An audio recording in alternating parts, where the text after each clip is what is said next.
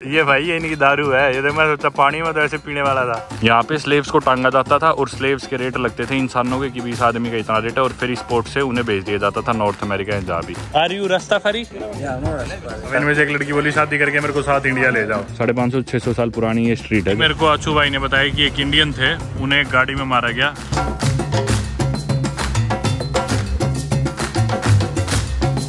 दोस्तों स्वागत है आप सभी का एक नई वीडियो से।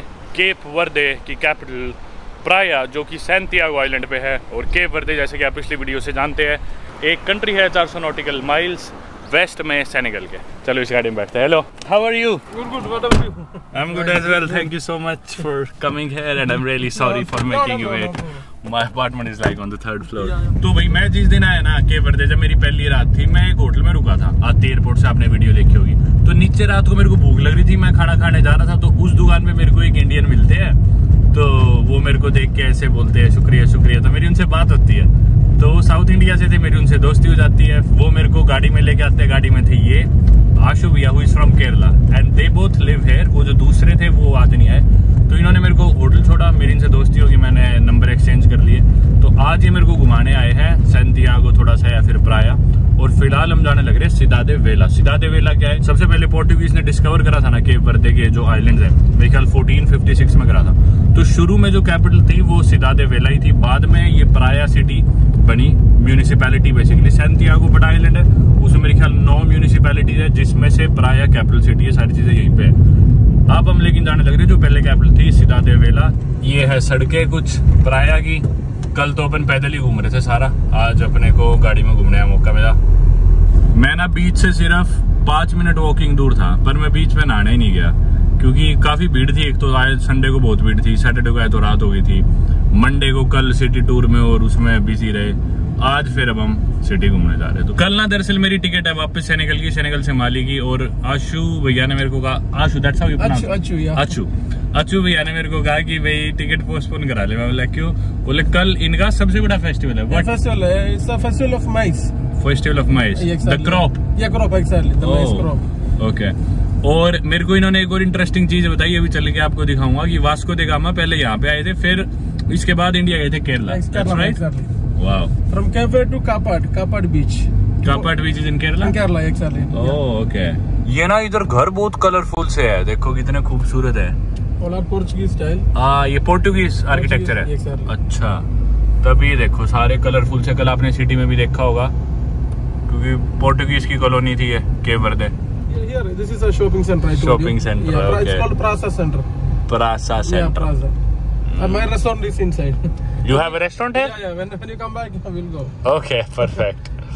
We have Indian shawarma, but you don't eat meat, right? I eat only chicken. Okay. I eat chicken. I have chicken. Okay. We have chicken. Okay. The machine is here in our factory. And you bought it from there? Yeah. तो अच्छू भाई बता रहे कि आप पिछले साल हरियाणा गए थे। बोला हरियाणा में, बोले चरखी दादरी। बोले हाँ, वहाँ से मशीन ला के केप वर्दे में रख रखी है। बताओ कौन सी जगह एकदम।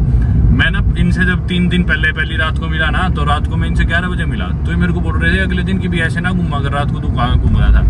तो पता तो मेरे को भी था वैसे सेफ नहीं है इधर रात को। फिर इन्होंने भी और बताया, सभी लोगों ने मेरे को बताया कि रात को घूमना है पे इतना सेफ नहीं है। What are the usual crimes that happen here at night? Sometimes they will catch you, will take your mobile, yeah. They will attack you. They have guns or knives? Yeah, of course. No, both guns and knives. Yeah. तो रात को इस तरह के crime यहाँ पे। But not all places, okay? So we are leaving the city, okay? Now we are outside the Praia city. Yeah, Praia city, exactly. Okay. भाई 5 minute हुई है मेरे को गाड़ी में बैठे, और आप वीडियो में देखने ही लग रहे हो, और हम मेन कैपिटल सिटी से बाहर भी आ गए हूँ। लग रहा है जंगल में आ गए 5 मिनट के अंदर ही। ये भाई इधर की मेन यूनिवर्सिटी है, यूनिवर्सिटी ऑफ केप वर्दे, जो कि चाइनीज लोगों ने बनाई थी यहाँ पे। You stayed in Charkhi Dadri for 3 and 4 days? Yeah. Wow. The hotel name was Radisson, but not the real Radisson. Yeah. You know, there's no Radisson blue in Charkhi Dadri. Yeah, that's not Radisson. Yeah, that's a different Radisson. Yeah. तो ये आए थे भाई चरखी दादरी रहे, और मैंने बता रहा था कि I am from Hisar which is like 1.5 hour away from Charkhi Dadri. I have a poultry farm in Charkhi Dadri as well. Yeah, my own farm. And I have family in Charkhi Dadri. I have cousins who live there. My nephews, nieces. तो भाई मतलब क्या कमाल, कौन से कोने मिले दुनिया के, और ऐसे भी होगी भी वहाँ पे आए हुए थे। ये है भाई चर्च सामने, खूबसूरत चर्च है। ये सामने है भाई सिदादे वेला, अभी क्लियर नहीं दिख रही होगी, इतनी सूरज है सामने क्योंकि।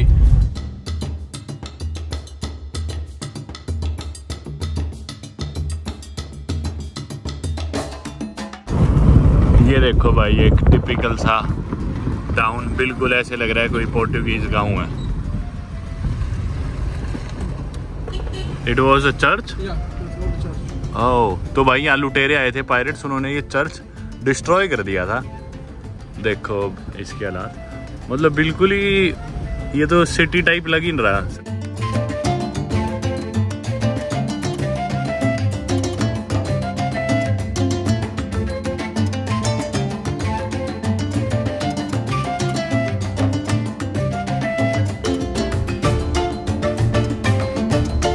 ये भाई सेंटर है शहर का। It's pretty, I like the town. बढ़िया जगह यार।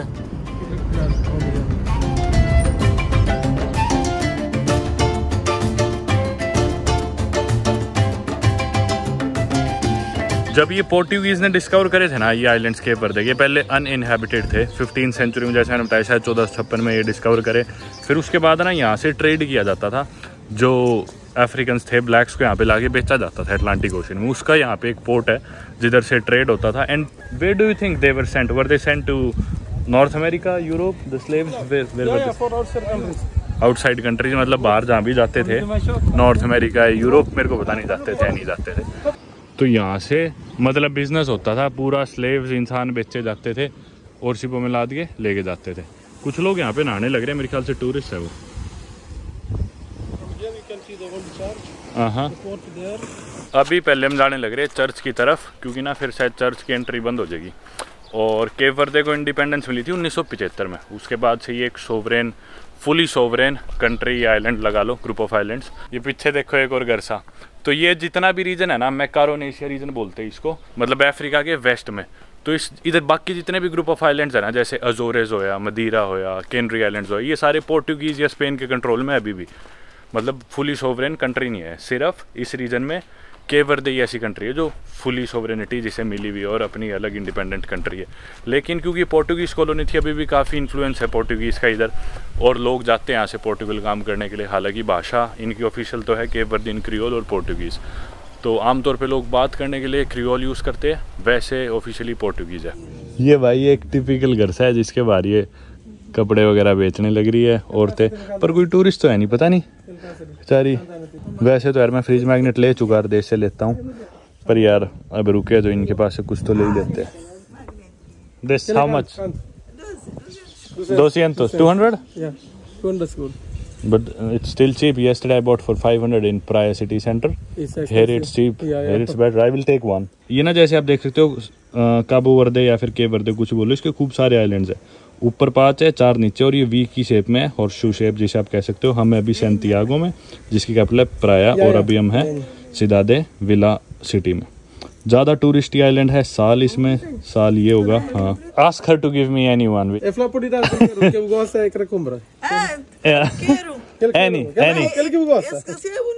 ओके, बोनीतो।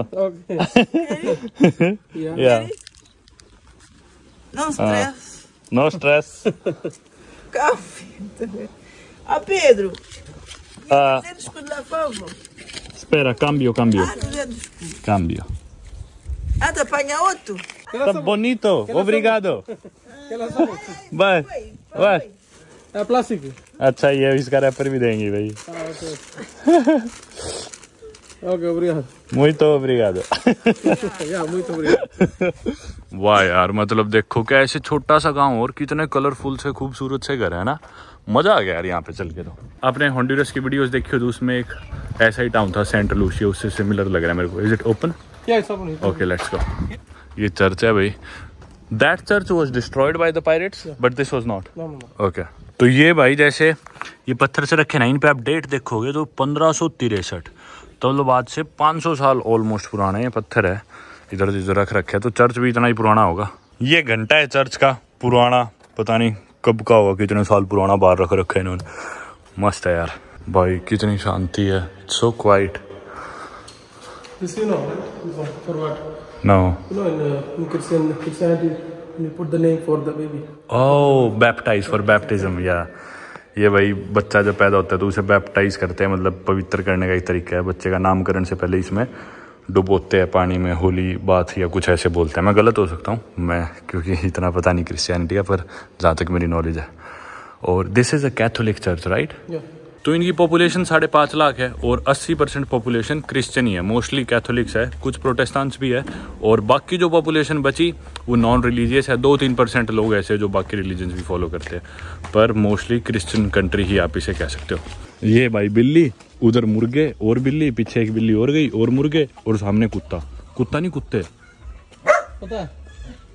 तो भाई जब ये बसा था देश, कितने ऑलमोस्ट 600 साल होने वाले हैं, 550-600 साल पुरानी ये स्ट्रीट है। जब ये देश बसा था सबसे पहली स्ट्रीट माना जाता है इसे, इस पूरे देश की केप वर्दे की। ये कॉन्वेंट है भाई जिसका नाम है कॉन्वेंटो दे साओ फ्रांसिस्को, पर ये बंद पड़ा है।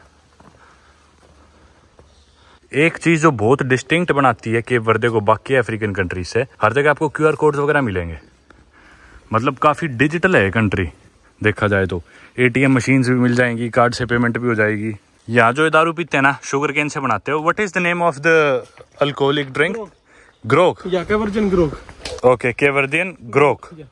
Can we find it here in this town? Sure. Okay, will see that. तो ना इधर इंटरनेट ऐसे ही चल रहा है मेरा, कभी चल रहा है कभी नहीं चल रहा। तो मेरे को भी आचू भाई ने बताया कि एक हफ्ते पहले यहाँ का पूरा जो इंटरनेट था ना वो हैक हो गया था, किसी आदमी ने हैक कर दिया और सब लोगों को मिल गया अनलिमिटेड इंटरनेट, जितना इंटरनेट चलाना है चलाओ। तो अभी इनकी सरकार, is it the telecom company, it's called Alo right? Hello, exactly. It's owned by the government और No, is it no, a no, private it's a private company? company. Okay, तो वो अभी उसे फिक्स करने में लगे हुए आलो वाले।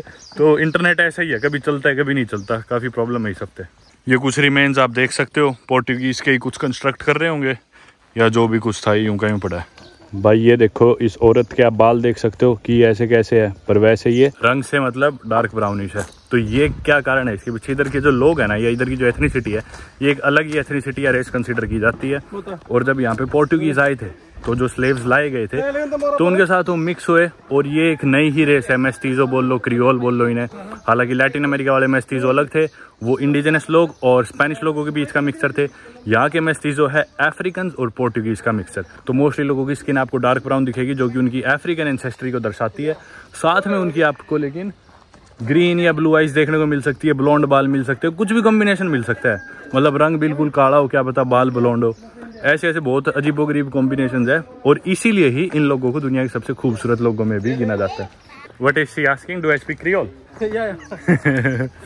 तो ये इधर क्रियोल बोलते हैं भाई, जो मतलब बोलने वाली भाषा है इनकी, ऑफिशियल पोर्टुगीज जैसे मैंने बताया। और ना इनके 10 मेन आइलैंड है, इनके फ्लैग में भी आप देखो तो 10 स्टार है, वो 10 अलग अलग आइलैंड को दर्शाते हैं। इसके अलावा छोटे मोटे और भी है, पर उन 10 मेन आइलैंड में से एक है सैंटियागो। और इनकी 5.5 लाख जो पॉपुलेशन है ना, उसमें से 40% पॉपुलेशन सैंटियागो आइलैंड पे ही रहती है। और सैंटियागो में भी प्राया, जिधर से हम चले थे, इस देश की 1/5 पॉपुलेशन प्राया में रहती है, यानी कि सैंटियागो की आधी पॉपुलेशन प्राया में। तो अब जो बाकी पॉपुलेशन बची वो इस पूरे सैंटियागो आइलैंड पे स्कैटर्ड सी है। आगे भाई वापस एक हाइक सी करके कॉन्वेंट की तरफ। In Cape Verde there is some one musical. It's called batuk. बतुक, Yeah, that's the music. Yeah. भाई मैं ये बात आपको बताना भूल गया, इधर का म्यूजिक और कल्चर काफी रिच है। हेलो। Yeah. तो म्यूजिक ना काफी इनका इन्फ्लुएंस्ड है अलग अलग कल्चर से। Can you play the music? Yeah. This is cap वर्दियन music. The other guy how the pharaoh. क्योंकि केप वर्दे की हिस्ट्री जैसे मैंने आपको बताया इतनी ज्यादा मिक्स है, अफ्रीकन, यूरोपियन, अलग अलग कल्चर्स ना इधर आ गए। तो देखा भी जाए तो प्रॉपर मेनलैंड अफ्रीका में नहीं है, ये अटलांटिक ओशन में पड़ता है। इधर पोर्टुगीज आए और अफ्रीका से स्लेव्स को एक्सपोर्ट किया जाता था। और ना अब टूरिस्ट आते हैं पूरी दुनिया से, तो डिपेंड करता है कि भाई कौन सी कंट्री से कल्चर ज़्यादा इन्फ्लुएंस्ड है, कि भाई आप कौन से आइलैंड पे हो। कोई आइलैंड नीदरलैंड का बढ़िया दोस्त है, कोई पोर्टुगल का बढ़िया दोस्त है, किसी पे ब्राज़ीलियंस ज़्यादा आते हैं, किसी पे अमेरिकन्स। और इतने ज़्यादा मिक्सचर की वजह से ना इनका म्यूज़िक एक अलग ही स्पेशल चीज़ बन चुकी है, थोड़ा थोड़ा इन्फ्लुएंस हर चीज़ से। और इनका म्यूज़िक, डांस वांस, ये चीज़ें काफ़ी पॉपुलर है। ये एक रेस्टोरेंट है जिधर कोई भी नहीं है, सिर्फ हम है और म्यूज़िक सा बज रहा है। गर्मी तो होगी, पसीने आने लग गया, आँचू भाई के, मेरे भी आ रहे। दिस इज, ये भाई ये इनकी दारू है, ये तो मैं सोचा पानी में तो ऐसे पीने वाला था। और this is made from sugar cane, right? Yeah, sugar cane. Can I get some water as well? Some water, आगवा। Yeah. तो ये नीट पी जाती है, इसमें कुछ भी मिलाया नहीं। Should I drink directly? Yeah, but you have to slowly, okay? Not one time. Okay, I'll Sip, drink sip. slowly. Okay, sip, sip. What's that? What's that? कड़वी है भाई दारू की तरह. It's hard. Yeah, it's very hard. You can drink water. कई देर तक मुंह से टेस्ट नहीं गया, लेकिन थोड़ा मीठा मीठा test. It's sweet. A little sweet as well. No, don't have sugar because it's made from cane. Sugar cane, हाँ. हल्का सा मीठा टेस्ट आ रहा है, हल्का सा. दारू जैसी है यार, पता नहीं विस्की जैसी तो नहीं है, पर देखने में वोडका जैसी लग रही है, पर वोडका जैसी भी नहीं है, अलग ही है जो भी है. ये आ गया भाई जूस अपना पाइनएप्पल का जूस और साथ में शुगर केन की दारू. तो भाई जैसा मैंने बताया था कि चरखी दादरी गए थे अच्छू भाई और सुमित जी थे, उनसे मशीनें खरीदी थी, तो चरखी दादरी गए थे. तो इन्होंने उन्हें फ़ोन मिला दिया, भाई ये भी हरियाणा की बात करो आप. फ़ोन मिलाया तो दादरी में जैसे बात हुई, तो मेरे जीजा जी को भी जानते हैं, वो सबको जानते हैं. बोले कि भी इस देश में आप कहाँ गए, किधर गए ऐसे. तो मैं बोला जी मैं तो ऐसे ऐसे. बोले आप परमवीर बोल रहे हो क्या? मैं कहा हाँ मैं परमवीर ही बोल रहा हूँ. तो मेरे को भी जानते थे, जीजा जी को भी जानते थे, जान पहचान निकल गई. मतलब देखो यार दुनिया किस कोने में बैठे, काबो वर्दे में, एक तो अफ्रीका में भी नहीं, अटलांटिक ओशन के बीचों बीच कोई आइलैंड, वहाँ पे मेरे को कोई इंसान मिलते जो कि नॉर्थ इंडिया से भी नहीं, केरला से. वो एक फ़ोन मिलाते, वो फ़ोन जाते चरखी दादरी, और चरखी दादरी जान जाता है वो जान पहचान. कमाल हो गया यार, दुनिया कई बार बहुत छोटी फील होती है. खाना खा के चल पड़े भाई हम. खाना तो क्या खाया, मतलब जूस पिया और वो what's the name of this, ग्रोग P ली. और ग्रोग पी के मेरे को आचू भाई ने बताया कि उस टाइम कुछ भी फील नहीं होता, थोड़ी सी लेट चढ़ती है. तो मेरे को भी कुछ फील नहीं हुआ, नॉर्मल सही लग रहा है. तो जब भी स्लेव्स इस पोर्ट से एक्सपोर्ट किए जाते थे ना, उससे पहले स्लेव्स को रखा जाता था इस पे, तो उसे यहाँ पे रखा जाता था, टांगा जाता था, पता नहीं, फिर उसके रेट लगते थे इधर इस पोर्ट पे. इधर जो लोग होते थे वो रेट लगाते थे भाई, ठीक है, कोई लंबा तगड़ा हो, जवान हो तो उसका रेट ज़्यादा, कोई बुढ़ा हो तो उसका rate come. How much do you think would they पे for me if I am a slave? Free. मेरा तो भाई कोई रेट ही नहीं बोल रहे, मेरे जैसे के तो कोई पैसे ही नहीं देगा. तो भाई यहाँ पे रेट लगते थे, फिर उसके बाद शिपों में लाद के एक्सपोर्ट कर दिया जाता था. मतलब इंसानों को यार देख लो, ऐसे ऑब्जेक्ट की तरह ट्रीट किया जाता था. यहाँ पे भाई शाम होते ही थोड़ी सी रौनक बढ़ गई, और एक आधे मेरे को टूरिस्ट भी दिखे, जैसे अंग्रेज वगैरह कुछ. यहाँ पे स्टॉल्स लगी सामान की, सोवेनियर्स की, कप्स वगैरह, बैग्स. ये भाई इनकी स्टॉल्स ही है, कुछ चीज़ें. ओ भाई उधर तो रोड़ा हो गया भाई.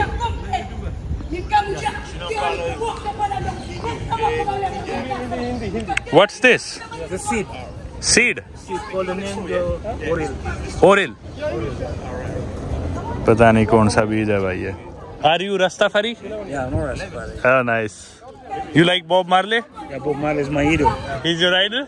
Yeah. तो भाई आपने कैरेबियन की वीडियो देखी होगी तो आपको याद होगा मैं जमाइका गया था, जमाइका से बॉब मार्ले थे. और रस्ताफारी एक बेसिकली रिलीजन है, मैंने कैरेबियन की वीडियोज में अच्छे से डिस्कस करा है. तो आपने देखा होगा इन लोगों के जैसे बाल ये थोड़े बढ़ा के रखते हैं, पीछे से ऐसे रखते हैं, लंबे लंबे बाल और इतना बड़ा है. कैरेबियन में काफ़ी इस तरह के लोग मिलते हैं. हाँ. तो ये जो घर नहीं था मैं बता रहा था, ये देखो घर मस्त है. तो यहाँ पे हमें ये भाई मिला हैमिल्टन, और इसकी दादी का घर है वो. That's your grand moms home. इसकी दादी का घर है और इनका रेस्टोरेंट है इधर. You have restaurant here as well, right? What is it called? Praça do Mar restaurant. Praça do Mar. It's a good food, seafood, some meat. Okay. Go in this place, find whatever you want. मैं हैरान था भाई, ये भाई English कैसे बोल रहा है. फिर बोल रहा था कि भी यहाँ पे टूरिस्ट आते हैं ना थोड़े बहुत, तो इधर बोलनी पड़ती है. तो इसको आती थी इंग्लिश. मैं बोला भाई तू स्टेट्स में रहा था क्या, यूएस में रहा था कहीं? बोला नहीं घूमने तो गया था. और ना इधर वेदर भी हर आइलैंड का थोड़ा थोड़ा अलग है. जो ईस्टर्न आइलैंड है ना, ईस्ट की तरफ है ना अफ्रीका के पास, उधर थोड़ी हरमैटन विंड्स आती है, तो उधर वेदर थोड़ा ड्राई है, उधर गर्मी ज़्यादा है, ग्रीनरी कम है. क्योंकि जैसा मैंने मोरिटानिया की वीडियोज़ में बताया था, सारा रेगिस्तान में जो लू चलती है उसे हरमैटन विंड्स बोलते हैं. तो उस गर्मी की वजह से इधर इतनी वेजिटेशन नहीं हो पाती ईस्टर्न आइलैंड्स में. वेस्टर्न आइलैंड्स है वो थोड़े ग्रीन है, थोड़ी रॉकी है, जैसे आप ये देख सकते हो. सेंटियागो को देख के आप एग्जाम्पल के तौर पे ले सकते हो. देखो रॉकी सा है, थोड़ा ग्रीन सा है. और ये देखो कुछ लहरें, सनसेट के टाइम परफेक्ट टाइम पे आ गए भाई बीच पे, शानदार. उधर कुछ किश्तियाँ खड़ी है. दुनिया के किसी भी बड़े शहर की तरह प्राय थोड़ा खतरनाक है, और दुनिया के सभी छोटे टाउन्स की तरह ये शहर बहुत ही सेफ है. लोग बहुत वेलकमिंग है, काफ़ी अच्छे है सारे. मतलब हंस रहे थे, उसके बात कर रहे थे एकदम, आओ आओ वीडियो बनाओ, हमसे मिलो, यहाँ पे बैठो, ये खाओ वो खाओ. मज़ा आया मतलब इस शहर में ना. पर जैसा मैंने देखा कुछ बहुत ज़्यादा यहाँ पे नहीं है। I think there is not much to see here but it's just like अ काम प्लेस टू रिलैक्स, राइट? ये कुछ टूरिस्ट है जो मुझे लगता है प्राया से ही आए थे टैक्सी लेके, अब वापस लौट रहे हैं। अंधेरा होने लग रहा है क्योंकि गाड़ी अब वापस जाती दिख रही है सारी, वो देखो। मेरे ख्याल लोग लौट रहे हैं प्राया से। I think it was 15 minute drive और समथिंग, राइट? Very close. छोटा सा तो आइलैंड है यार।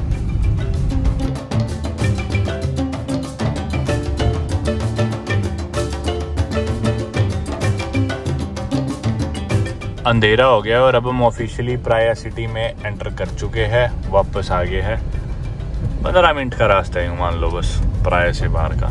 ये सामने आप देख रहे हो पेट्रोल पंप और तेल के रेट। ऊपर है पेट्रोल का रेट जो कि 160 है स्कूडो, इंडिया के 128 129 रुपये बने। नीचे डीजल का जो कि 146 है, इंडिया के 118 रुपये बने शायद। खैर तो बता रहे 2014 में इधर एक आदमी को मारा था और इधर ही मेरे को अचू भाई ने बताया कि एक इंडियन थे, उन्हें एक गाड़ी में मारा गया। लुटेरे आए कुछ, गाड़ी में बैठे, पैसे मांगे, पैसे दिए नहीं, उसने लड़ाई करी, वो 2 जने थे, उन्होंने गोलियां मारी और डेथ हो गई उनकी। इधर एक इनकी पॉपुलर आइसक्रीम शॉप है, इधर हम आ गए आइसक्रीम खाने। मैं तो कौन लेता हूँ हमेशा, यहाँ कुछ और डेजर्ट्स भी रखे हैं। आए हाय मज़ा आ जाएगा। अचू भाई मेरे को पैसे नहीं देने दे रहे कहीं भी, हर बार खुद पैसे पे कर देते हैं। पीछे रेस्टोरेंट में भी नहीं देने दिए, अब यहाँ पे आइसक्रीम पे भी। This is a mix of chocolate and coffee. Okay 1990 से है भाई ये आइसक्रीम की दुकान। Thank you. अब हम आ गए भाई इनके मेन शॉपिंग कॉम्प्लेक्स में।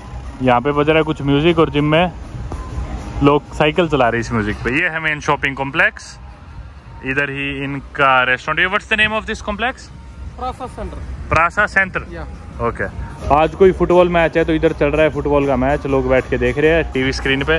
और हम जाने लग रहे हैं कोई सुपरमार्केट पे। आपको थोड़े से रेट भी दिखा दूंगा। मेरे को पानी और ड्राई फ्रूट्स वगैरह लेने थे। ये है यहाँ पे एक बस स्टॉप, लोग इंतज़ार कर रहे हैं बस का। यहाँ पे जो बस सर्विस है ना वो सरकारी नहीं है और ये प्राइवेट है, सोल एटलांटिको। ये प्राइवेट कंपनी और इकलौती यही सर्विस है बस की यहाँ पे केप वर्दे में। एक तो छोटा सा आइलैंड है तो सभी लोग सबको जानते हैं। आचू भाई को भी कोई जानकारी मिल गया, जगह जगह कोई ना कोई मिल ही रहा है। ये एक सुपरमार्केट, इधर चलते हैं अंदर। हाँ ये इनका लोकल अल्कोहल है ग्रोगू। अच्छा ये यहीं प्रोड्यूस होके बेची जा रही है ना? कितने की है? 790 की। How much is this for? 790? 790 एस्कूट। ये अपने इंडिया के 600 650 रुपये की बोतल है। लोकली किसी से हथकड़ लोगे मतलब देसी दारू वैसे तो सस्ती मिल जाएगी, मेरे ख्याल 300 400 की मिल जाएगी। ये सारी ग्रोग है भाई, ये देखो कितनी तरह की। अरे इनने तो पूरी फैंसी बना रखी है। ये वाली कितने की है? 1100 की, थोड़ी महंगी है, मतलब इंडिया के 1000 रुपये से थोड़े कम। इस कॉम्प्लेक्स में आगे इधर एक बच्चों का ये पार्क है, खूब सारी दुकानें हैं। लोग आए हुए डिनर करने क्योंकि कल की छुट्टी है तो मेरे ख्याल से इसलिए थोड़ा रात को बाहर है। अभी 9 बजे रात के, खूब भीड़ बैठी इधर तो। This is your restaurant? It's really nice. अभी भी नाम है इसका। और ये देखो फ्रेश ओवन है पिज्जा के लिए।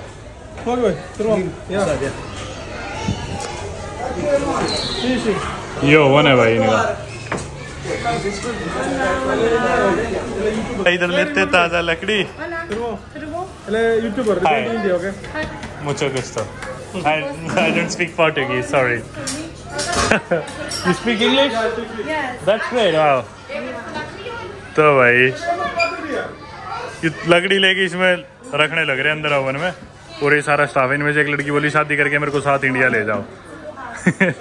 मजाक कर रहे हैं मेरे साथ। भाई देख सकते हो आप यहाँ पे कि सारी तरह के लोग हैं, मतलब कई लोग बिल्कुल काले हैं, कई लड़कियाँ मतलब बहुत ही गोरी है, आप देख सकते हो। ये सारे मतलब मिक्स है सारी, कोई भी अभी नहीं कह सकते प्रॉपर अफ्रीकन लग रहा है कोई भी। कई तो पूरे ब्लैक है, कई ब्राउन है, कई थोड़े गोरे भी है, मतलब अपने नॉर्थ इंडियंस जैसे। ये भाई देखो पीछे वो लेडी आ रही, वो थोड़ी ज़्यादा ब्लैक है, तो मिक्स्ड से है सारे। ओ भाई पड़ गया, ये आ गया अपना शोरमा, वो चिकन था और अभी पिज़्ज़ा तो आना बाकी है। बैठे हैं यहाँ पे।